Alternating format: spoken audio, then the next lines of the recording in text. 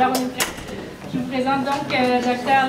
Iezzoni, qui détient des diplômes de l'Université Harvard en médecine et en politique et administration de la santé. Depuis plus de 20 ans, elle est chercheure dans le domaine de l'évaluation des services de santé. Elle est une experte renommée des méthodes d'ajustement des risques pour prédire les coûts et les effets des services de santé. Ses recherches portent également sur l'expérience et les effets des soins de santé pour les personnes ayant des incapacités. Dr. Iezzoni est directrice du Mongan Institute for Health Policy à Boston et membre élu du Institute of Medicine and the National Academy of Sciences, deux institutions qui visent à influencer et améliorer les services de santé. On top of her many articles published in scientific journals, she has written 2 books summarizing her disability research: When Walking Fails, Mobility Impairments of Adults with Chronic Conditions, and More Than Ramps, A Guide to Improving Healthcare Quality and Access for People with Disabilities. Thank you for your presence. Thank you, and sorry for making such a kind of exuberant entrance here. Okay, but thank you. It was a good example about needing accommodations. Okay, I'd like to start with a case. I'm going to call this woman Becky Bader. This is a pseudonym. She's 46 years old. She's white. She's married. She has a master's in public health.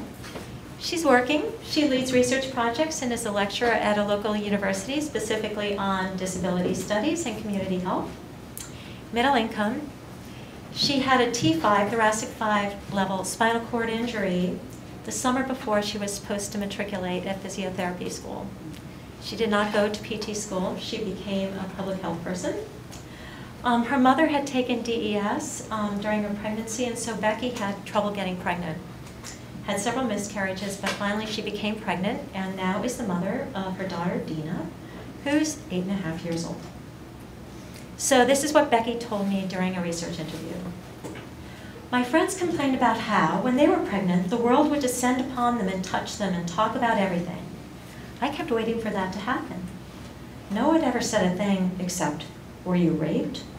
And how did that happen? And are you really pregnant, or is that just part of your disability? After I had Dina, I can't tell you the number of people that would come up to me that I didn't know and ask, is that your child? Is that your baby? Yes. I know, but is that really your baby? You mean, did I give birth to her? Well, yeah. And I'm like, yes, I did. And then the response is, well, how did that happen? My response was always, I had sex. That's what I did. I had sex. If you're going to be this rude to me, I'm going to give it right back to you because I don't think it's any of your business anyway.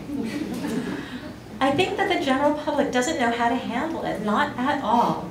Even today, I have people ask me, is she yours? You look alike, but I'm not sure if she's yours. Well, she's calling me mommy. Yes, she's mine. Okay, Becky differs from the average woman with physical disability in several ways, as we'll talk about in a few minutes. She's well educated, she's employed with a good professional job, she's got a reasonable income, she's married with many social supports. But despite these advantages, she was still subject to social stereotyping during her pregnancy, with strangers questioning her about Dina's parentage and strangers overstepping the usual societal boundaries, invading Becky's privacy. So although Becky responded assertively and with a brio that one might expect from a disability studies teacher, these questions of strangers were at best annoying, and at worst caused stress and aggravation, possibly evoking a physiologic response, such as cortisol release, the hypothalamic pituitary adrenal axis stress response, perhaps with negative consequences. Okay, this is a book you all know? Okay, great. I don't need to say anything more about it. World Health Organization, or ICF. Disability is mediated by environmental factors, including societal attitudes, governmental policies, physical and communication barriers. This is President George Herbert Walker Bush on what he arguably said was the proudest moment of his pregnancy. That was so great. Wasn't that perfect? That was perfect. I love that. Okay. Thank you. Thank you. That was a great Freudian slip. Presidency. Oh, that was so great. This was July 26, 1990, and this was the signing of the Americans with Disabilities Act. And now people with disabilities in the United States are sometimes out in front. These are the elite wheelers leaving at the beginning of the Boston Marathon in Hopkinton, Massachusetts. And the ADA and other laws have mandated equal access in a variety of areas, like education. Public schools are supposed to mainstream students with disabilities.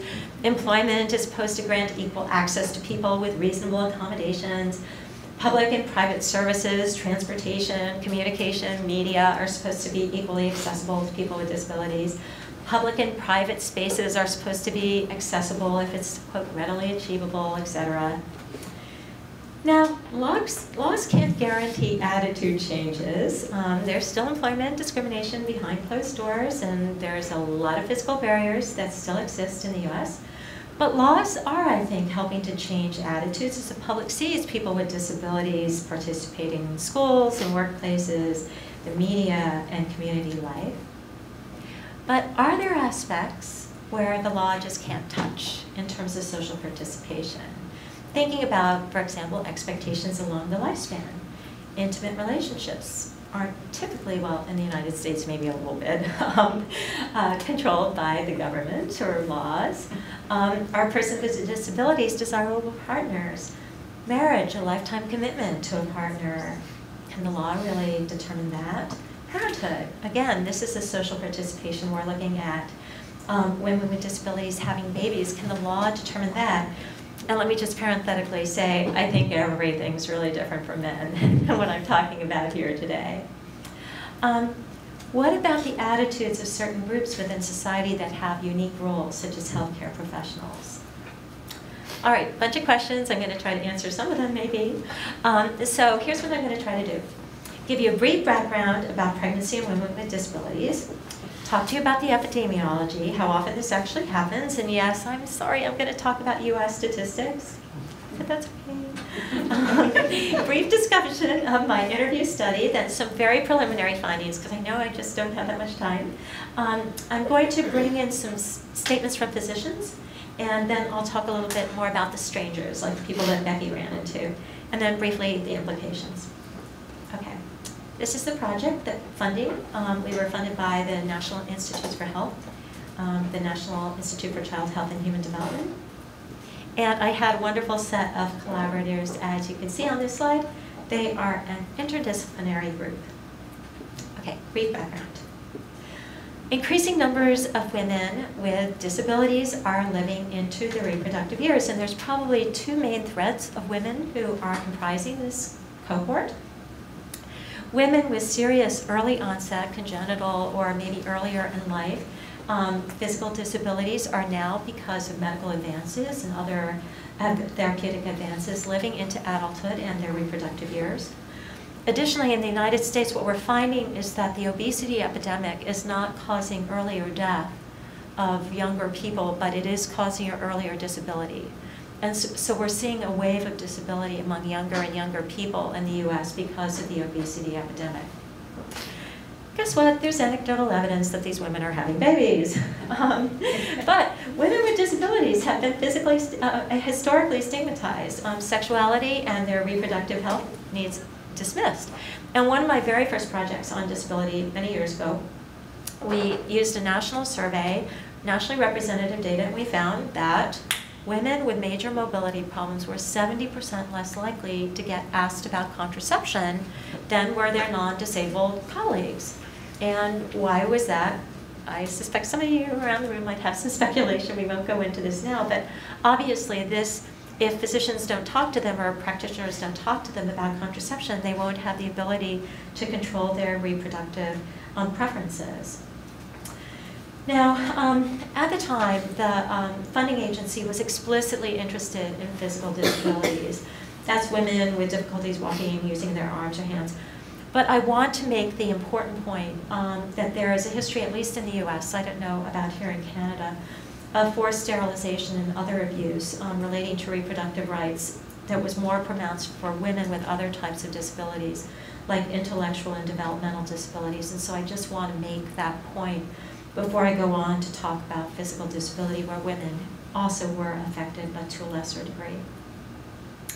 Okay, so the research project had three aims. We were going to look at numbers, how often this occurred, Then we were going to do a medical record review to look at quality of care. And then we were going to do interviews to develop experiential kind of hypotheses. And today I'm just going to talk about aims 1 and 3. Okay, so epidemiology. We used the 2006-2011 National Health Interview Survey that's run by the National Center for Health Statistics in the United States. It's an annual survey. It's what we use to kind of come up with our nationally representative information about health and health risks for civilian non-institutionalized U.S. residents. In the sample adult core that's administered to a randomly sampled person from every family who's 18 and older, they ask a lot of questions about health and functioning, but they also ask women 18 to 49 if they are currently pregnant. And it's a survey with a great response rate, about 82% in the most recent year. So we had about 47,900 women in our sample. We eliminated women who didn't say anything about the pregnancy, didn't answer any of the functional status questions, and 7 women who had Alzheimer's disease that I just thought were probably, this was not relevant to. And so our final sample was 47,700 or so women, 6.6% proxy response. So our physical disability indicator was based on being able to walk, climb stairs, stand, sit, bend, kneel, stoop, reach over the head, use their hands to grasp, lift and carry. And we focus specifically on chronic conditions. So, okay, let's talk about current pregnancy in this sample. All women, 3.5% said that they're currently pregnant. Women without current chronic physical disability, that's 3.8%, and women with any chronic physical disability, 2.0%. And we looked at different levels of severity, and as you can see, as severity increases for women with chronic physical disability, the pregnancy rates decrease. Also, I said earlier that Becky Bader was kind of counter-normative in terms of her kind of demographic characteristics. And this is what we found. I don't know if this is true in Canada as well, but women with disabilities, this is probably true in Canada, are more likely to be older, more likely to be Black, less likely to be Asian, less likely to be Hispanic, more likely to be divorced or separated, more likely to have less than a high school education, less likely to live in households with children, to be employed, more likely to live in poverty, and more likely to have health insurance and usual care. All right, this is kind of a complicated logistic regressions that we did, but basically what we did was we predicted current pregnancy based on all these socio-demographic characteristics. And what we found was that compared with women without chronic physical disability, the adjusted odds of current pregnancy for women with chronic physical disability was 0.83. But if you look at the 95% confidence intervals around that estimate, crosses 1. So basically, once you control for these factors, women with chronic physical disabilities are having babies at the same rates as our other women. Now, that's a really big statement because the major predictor here was age and also marital status. And age is really what's driving this. And so women with chronic physical disabilities are older. That's why they really have the raw rates apparently lower. But I still think it's kind of interesting to think that once you control for age and all these other factors, that women with chronic physical disabilities are currently pregnant at the same rate as our other women. And so here are what the population estimates are. You take these numbers, you can roll them up. 8.3 million women of childbearing age have at least some chronic physical disability in the United States. 3 million of those have severe physical disabilities. 163,000 women with at least some chronic physical disability are pregnant at some time during the year, and that includes 44,200 women with severe physical disabilities. Okay, so I hope I've convinced you that this is not a totally rare phenomenon. Okay, so experiential interviews.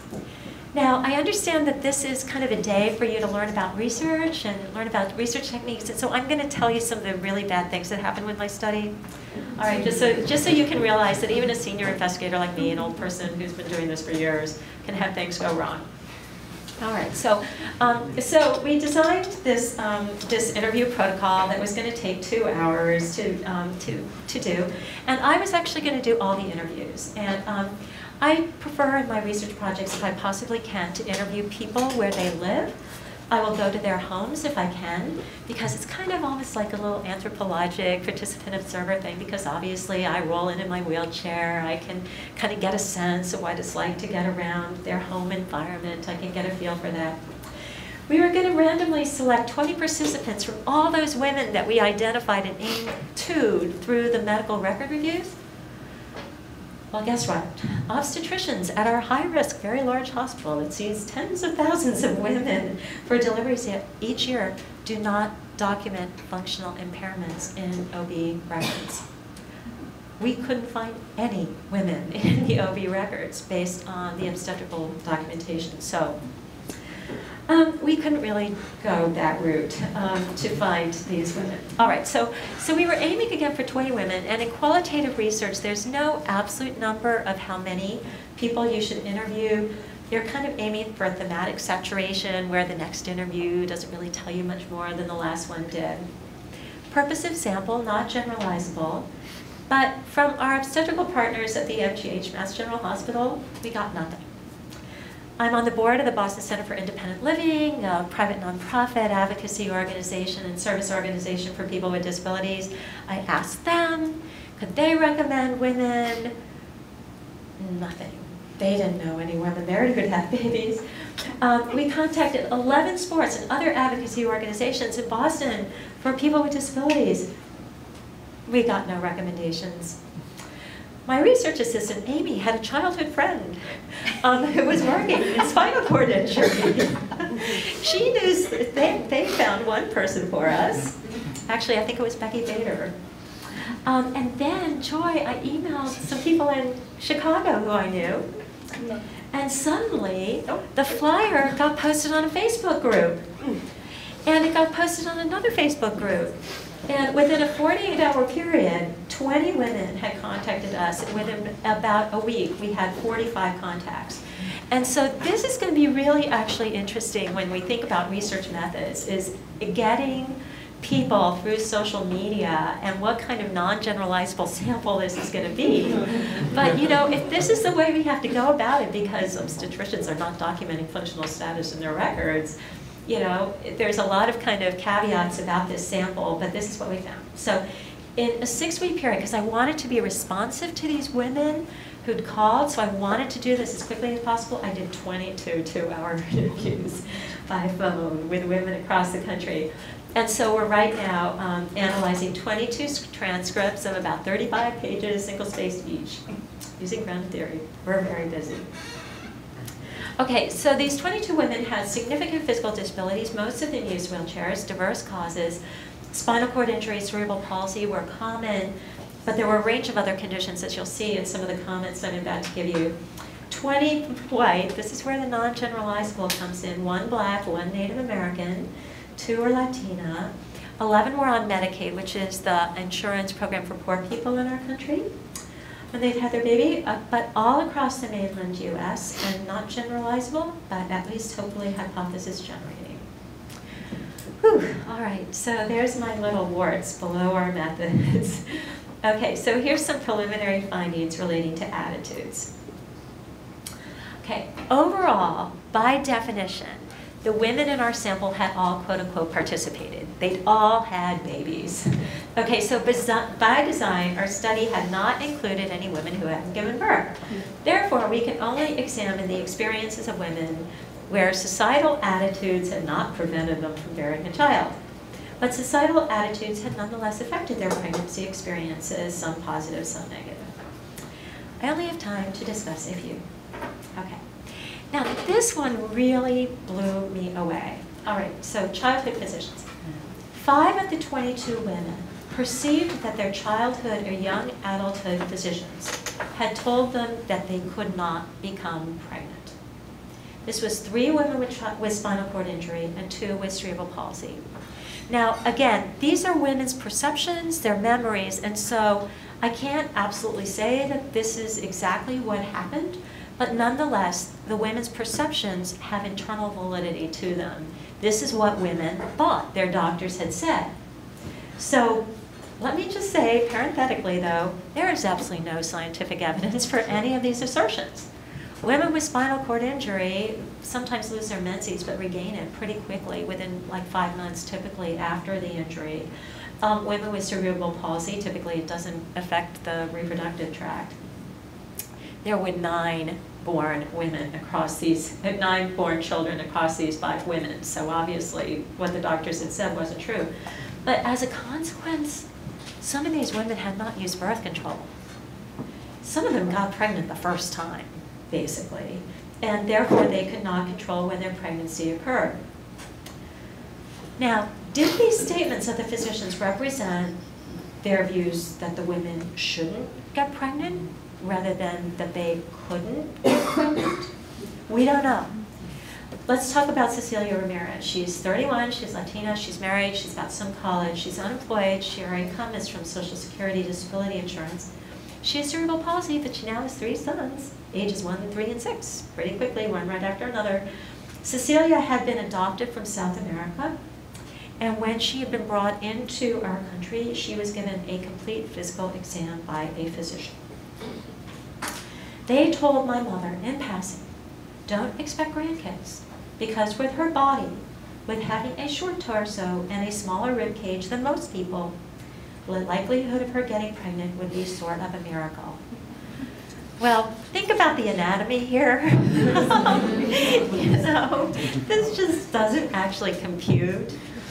And obviously it didn't. She has 3 kids. But Cecilia went from childhood into early adulthood thinking she could never have a baby. She did not seek other opinions when she got older and started thinking of having a family. I didn't really start talking to anybody. I just figured I have a belief in God, so I figured if it was meant to be, it would happen. If it wasn't, I would adopt. Cecilia and her husband wanted children and used no birth control. They got pregnant after 8 months. All right, strangers' attitudes, themes. There were a range of attitudes. Happy, positive, congratulatory, curious, how did that happen?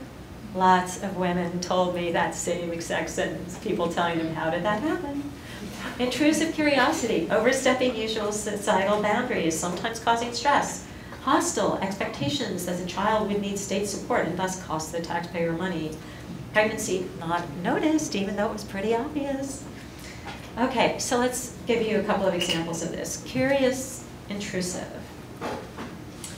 Nicole, T5 spinal cord injury. This man said, I wasn't sure how to ask you, but I didn't know you could even do that.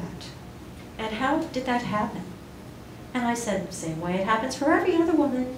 Use your imagination here and stop looking at me like that. I'm very aware of people around me, and people definitely wondered everywhere I went. I got more stares than usual. Hostile, judgmental, anticipating the baby would be a burden to the state. Margie with arthrogryposis, which is a congenital condition where 2 or more joints are seriously deformed. I get so many dirty looks, how horrible I am to bring a baby into this world when I'm not even fit to be a mother. At Walmart, some people were thrilled, and other people had the nerve to say, what do you think you are doing? You are just a waste to society. Anne-Marie, arthrogryposis, and this woman was French-Canadian, actually, heritage. The worst was, oh God, another child I'm going to have to pay for. I was about 7.5 months pregnant, and I was into the bitchy mommy stage. I turned around and said, I have 2 college degrees. How about you? And she looked appalled, and she walked away. But it was an automatic defense mechanism that I try not to do. I try very hard to be politically correct and let people have their own opinions and walk away, but I was so hormonal, and it just kind of made it. People who don't see the possibilities don't recognize what is in front of their eyes. I was hugely pregnant. Lauren with osteogenesis imperfecta. We went to Babies R Us. Do you have something like that here? It's just kind of like Baby Store. Okay. To get a few last minute things. We asked where something obscure was. The lady led us to it and said, oh, are you going to be parents? And we said, yeah, we're going to be parents very soon. She grabbed her heart and said, I'm so glad they let people like you adopt.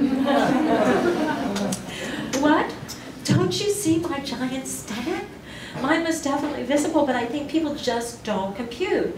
The stares were a lot longer and just a lot more, I think, confused. I think they were trying to figure it out. Could that be? Then Lauren, again, where we live is super diverse. She's talking about racial and ethnic diversity in her neighborhood. There's this one group of ladies in traditional headwear would walk all the time, and I would push Lily around our loop there. I've been doing it for weeks, and one of them came over and said, "Oh, she's real." And I was like, "Yeah." They thought I was just some crazy person pushing a doll. And for the most part, I find amusement in that stuff because it's just so ridiculous. All right, finally, some positive feelings, just to kind of leave you with a kind of good, warm feeling. Maureen Finley is used to people staring at her, but during her pregnancy, she felt as if she glowed. She felt this glow was, in fact, infectious, and that she got positive comments from strangers on the street. So let's talk about Maureen. She's in her early 30s, she's white. She's missing all limbs except 6 inches of one arm. And her adoptive mother had told her the cause of this when she was 10 years old, because Maureen really wanted to have a baby, but she was concerned that if she had a baby, her baby would not have any limbs either, just like she didn't. And so one day she was very tearful and asked her adoptive mother, will my baby be like me? And her adoptive mother also tearfully told her the cause. She was the product of a botched abortion.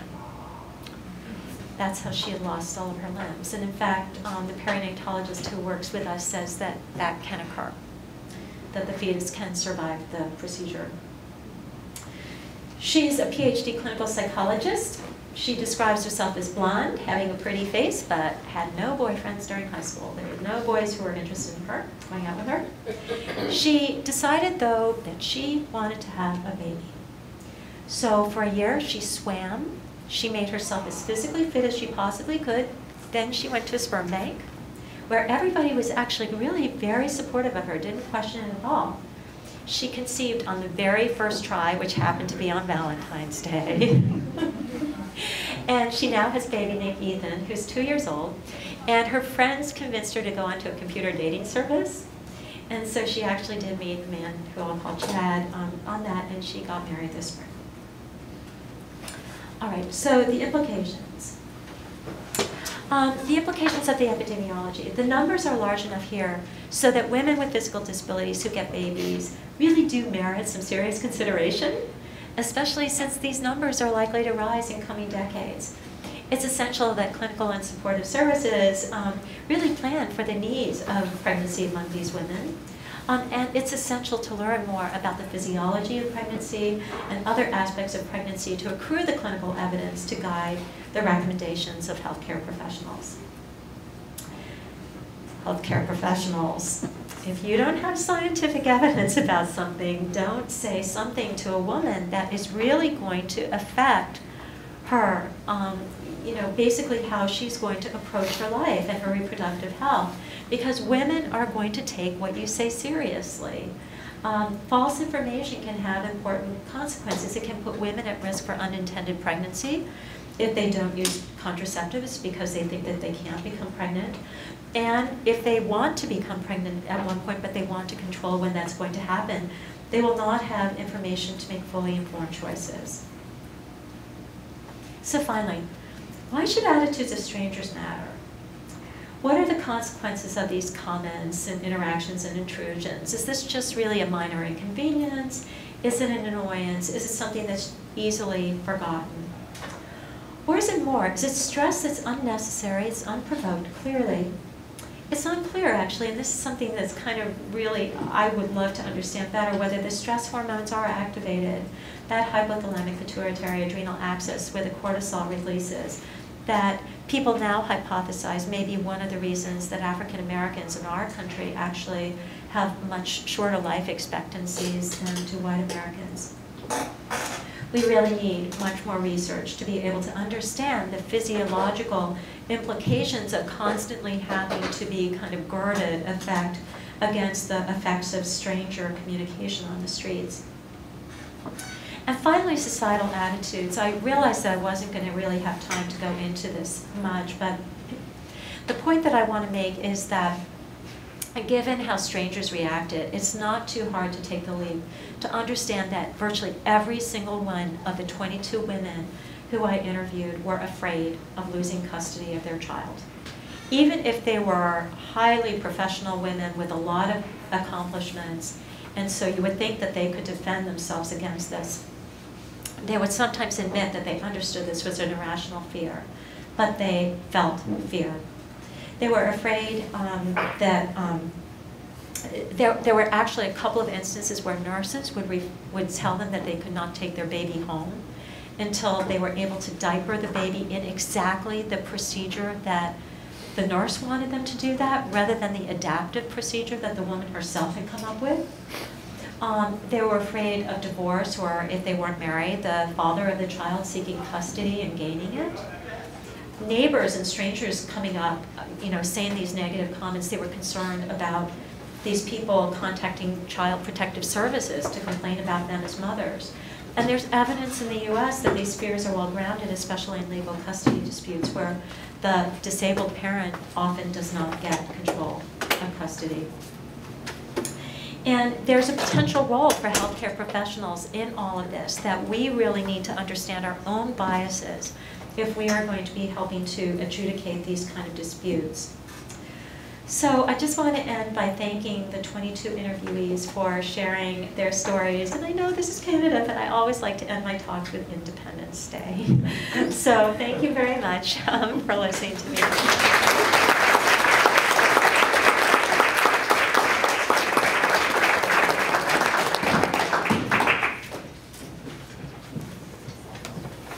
I don't want to drop your equipment. Somebody come get this for me. Really quick. Thank you. Okay. So we have some time for questions. Des questions?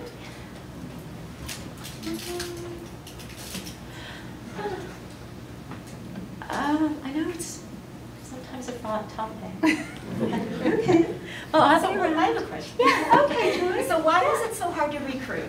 And what do you think about that in terms of a research, kind of approach and strategy of, say, going to Facebook? Or I've had the same experiences on, getting people with disabilities sometimes through actual healthcare professionals is atrociously bad, right? It's really really and I've hard. always been floored sometimes to say, I can't believe you don't have one person with a stroke that wants to do some participation. Exactly. But I was just wondering if you could talk about that and what you think some methods would be to... Yeah, I mean, we put a time limit on the pregnancy because we wanted to be able to look at maternity care, obstetrical care more recently. And so we certainly knew people who had children who are now in their late teens or 20s or 30s and so on, who are members of BCIL or something like that. And so I actually think that, and we had another study where we even had a worse time recruiting.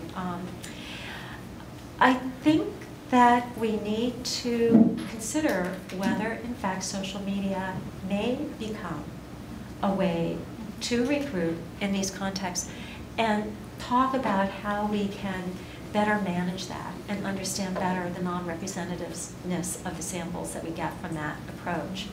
Because it really, especially for disability-related projects, all of a sudden, I mean, the epidemiology says that they're out there, but all of a sudden when you want them, they're just invisible. Yeah. And did your research have any play then on, you were saying that none of the obstetricians were in any way accounting for disability kinds of issues in their charts or anything like that. Did they hear your results? Did they say anything? Or? Not yet. Yeah, interesting. Not yet, yeah. I mean, it was complicated because the MGH has their own kind of homemade OBEMR, obstetrical electronic medical record, and so it might be just because of the odd way that they documented charts, but yeah. Delia? Thank you very much for your talk. I had a question also about the recruitment. Yeah. You said that it doesn't include, obviously, women who did not get pregnant because of societal views.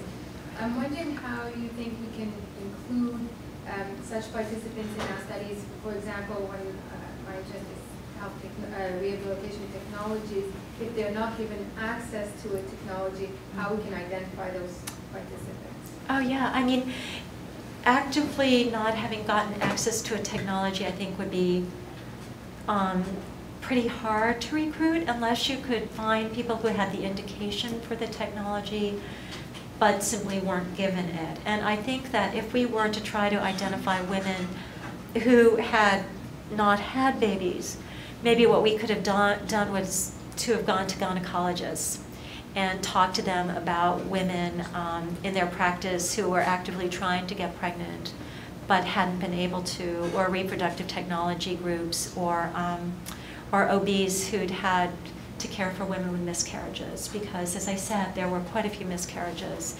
actually among our population, and so we just happened to get the women who had been able to carry babies to term. But it's a tough question. I don't have any easier answers. Yvonne? Yes, thank you. I thought it was really interesting. I was wondering, because in your sample you only had people with, with physical disabilities, and I don't know if you could or had the chance to interview anyone with intellectual disabilities. But that, and if not, what's your perception of the differences between their experiences? Yeah. Because that would be even... Right. Right. No, our project was explicitly about physical disabilities. As I said, that was the interest at the time of the funding agency.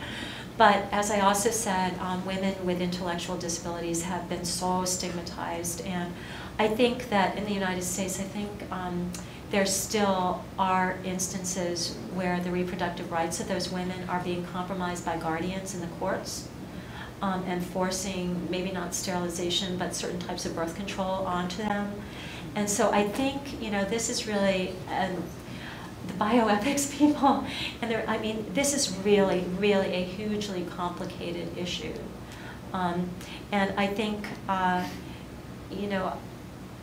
think that I'm not equipped to actually answer this question any further, because I know only anecdotal kind of feelings about this and nothing professional. I don't know whether there's anybody else in the room. Joy, do you have any kind of experience with intellectual and developmental disabilities in pregnancy? Yeah, anybody else? You do? No, Not about no, you've got a question. Okay. Sorry about that I can't answer. But yeah.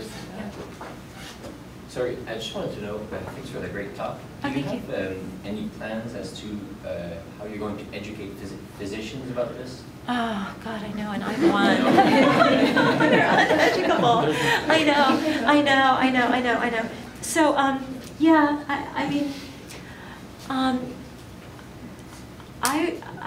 obviously, as one research project, we can only make a start. And I hope that we will be able to at least publish in obstetrical journals. And actually, publishing qualitative research is very, very difficult in the major medical journals. And so I know that the leap between publication and actually affecting behavior is very hypothetical. We don't even know if that really works. But I think that it can get a dialogue going. And fortunately, the perinatologist who's working with us is a fairly high person in his field. And so, once we get our papers kind of fixed and have the really honed messages for the physicians, I'm hoping that Jeff is going to be able to help us think about how to introduce some of this to his professional colleagues, because it's really a huge issue. Yeah. Yes, I just wanted to share with you some information since you're in Montreal, and we have a clinic here called Parents Plus, where actually some occupational therapists are contacting pregnant women with physical disabilities, and they do that education with the team before the. So I guess you may have the same model, and I'm wondering if some parents in your study had that support. Yes. And they also support men in this process of thinking of having a child eventually. So. Yeah, I think this can change. Yes, I think absolutely. I had probably about a third of the interviewees mentioned that they had interactions with occupational therapists that were very, very helpful to them. Diapering babies, figuring out how to breastfeed, how to hold the baby while breastfeeding.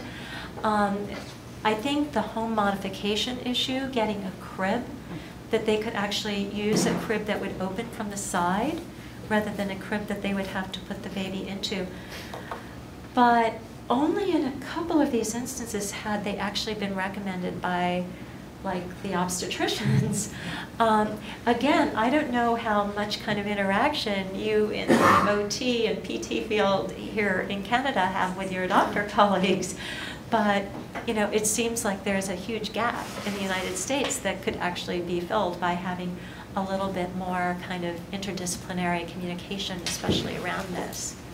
So yeah, there were some very beneficial kind of interactions with OT. Yeah.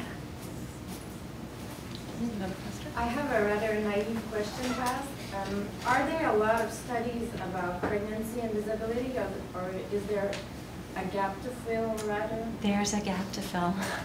There's a big gap to fill. Yeah, and as a matter of fact, right after we got our project funded by NICHD, they issued a program announcement for more proposals to come in about this area because there's so little research in it.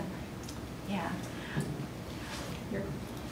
So I really enjoyed this very much, thanks for that. I'm not sure whether enjoying is a proper term. I know, It's very interesting. I know, yeah. So here's my question.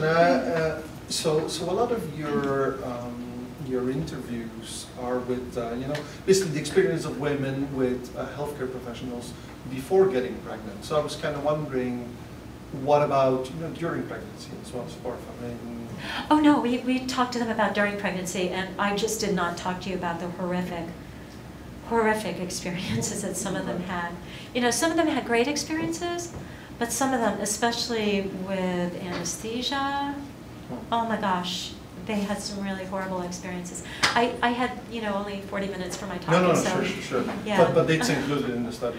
Oh, absolutely. This is one of the first articles that we're going to write for the OP literature. Yeah. Yeah, definitely. Yeah. Are there any other questions? Okay. Thank you. Good. You're welcome.